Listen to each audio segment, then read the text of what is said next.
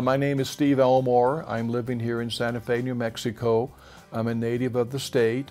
I have a gallery here called Steve Elmore Indian Art and Steve Elmore Studio. I'm selling Pueblo pottery and other vintage Indian art items. And I'm also selling my paintings, and they are connected to me so that there is an integration between the two. I'm at 839 Paseo de Peralta. I feel very privileged to have this life, and I invite everyone to come by and to have a look at the paintings and the Indian art and to have a discussion about them and about the integration of tribal and Indian art into a kind of modernism, which is what I'm interested in doing. The website is for my paintings is steveelmorestudio.com. For the Indian art is elmoreindianart.com.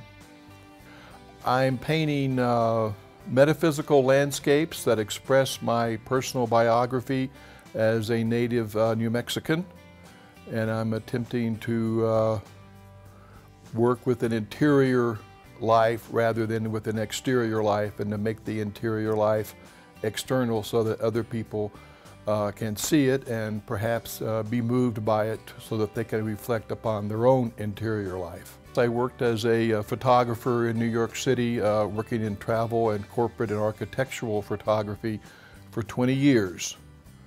And I felt like I paid my dues, and at the end I just wanted to come back to New Mexico, and when I did, I experienced a sort of rebirth at returning to my home state, and I felt reconnected to nature. And from there, I felt this wellspring of creativity grow up that said that I should paint in this particular way, although I don't really understand it very much. Well, I was inspired originally by all the great painters of the world that I had seen in the museums as I worked as a travel photographer. And then in the end, I was inspired by the work of the great Hopi potter Navajo. And I wanted to honor her work, and I wanted to learn to paint the way she had learned to draw. The Indian art has had a big impact on me, and I'm trying to bridge the gap between Indian art and modernism and regular art.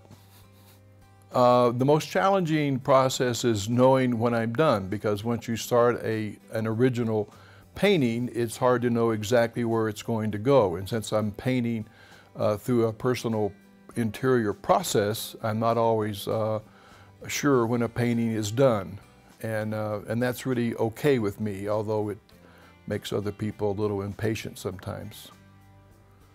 I want them to take away a sense of confidence in their own personal interior life and their own personal experiences, that they do not have to be dependent upon other people's images to explain or to reflect their life, but they can actually create their own. And I don't think that life is as nailed down as realism would have us believe.